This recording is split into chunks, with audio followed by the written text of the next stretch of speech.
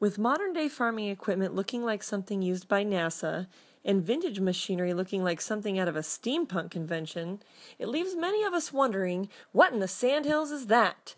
Which brings us to another edition of What Is That and What Does It Do? With News Channel Nebraska's exclusive ag reporter, Andy Klassen. Hello everyone, and welcome to another edition of What Is It and What Does It Do? We're in Verdigris, Nebraska today, and I caught up with Alex Bodison. You work for Herbert Feed and Grain, is that right? That's correct. All right, and I came by your shop here and I saw this crazy attachment on your side-by-side. So without further ado, what is this and what does it do? This actually is a Wintex 2000 soil probe.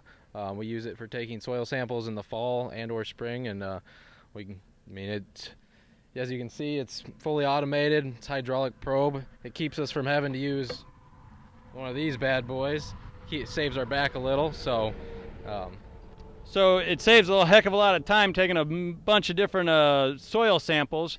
But why exactly do you need to take all these soil samples? Is it part of like a precision ag, so you know exactly what to put on the ground?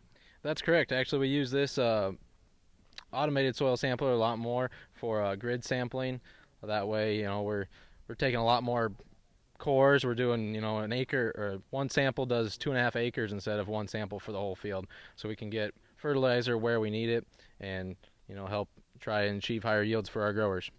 So not only does it play a kind of a pivotal role in the precision ag and you guys getting good prescriptions out to your farmers, it also saves your back and saves a heck of a lot of time. Is that right? That's correct. It's much faster and much easier on the body. You get to ride around in a cool side-by-side all day instead of jumping on a soil probe trying to get in the hard ground.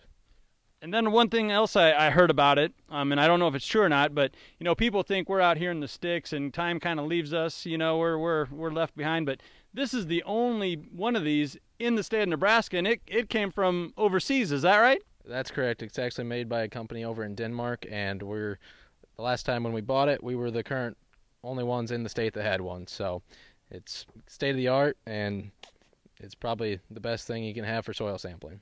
That's making quite an investment, in the quality of the work that you guys do for your farmers and then on down the line as well. So, Alex, thanks for taking a minute and explaining that to us all. For Andy Klassen, for News Channel Nebraska, this has been another What Is It and What Does It Do?